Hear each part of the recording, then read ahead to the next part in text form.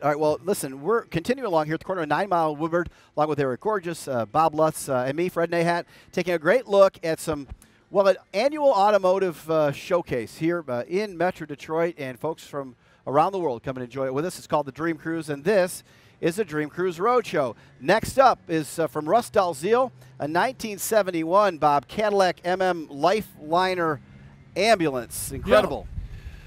Well, this was a time before minivans and before full-size vans with V8 engines and before SUVs, where if you wanted something big, you probably had to start out with a Cadillac. And there were a number of ambulance builders who would then put an ambulance body on. You can see it has a raised roof to permit the EMS personnel to stand up.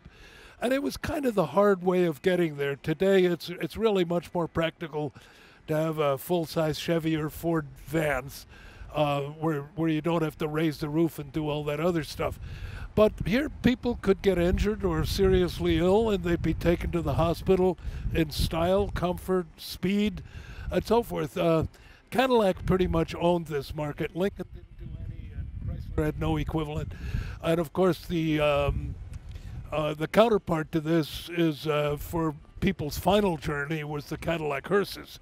And Cadillac is still very big in the what is euphemistically referred to as the professional car market. But now it's not ambulances anymore. It's for that final journey.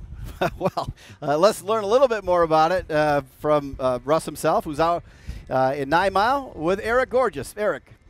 Hey man, how you doing? Good, sir, and you? I'm well. So tell me about what you got. This is pretty unique. Well, this is a 1971. It's Cadillac ambulance. It's made by Miller Meteor, who upfitted from what you get from Cadillac is the front to the 4 doors and a trunk. Okay. And they took care of stretching it and putting the high top. There's a steel high top on it. And then from there, they put the equipment in, so your cabinets, the different types of flooring. And so they outfitted the vehicle? Yes. Basically, they take it and then turn it into an ambulance? Yes. And what made you want to own an ambulance? I was 16, had a driver's license, a CPR card, a first aid card. My job after school, because I knew somebody that owned an ambulance company, was I drove an ambulance Friday, Saturday nights, and I still do today. Seriously? Yes.